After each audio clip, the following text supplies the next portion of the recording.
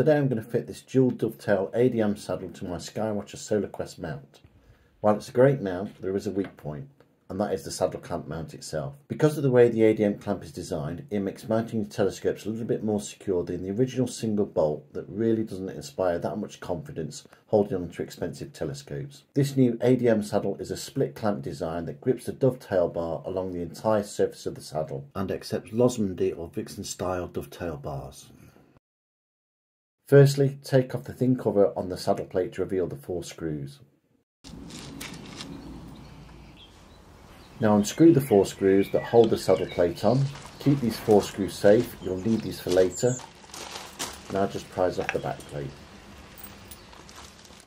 Offer up the new back plate and attach using the 4 original screws that you saved from earlier.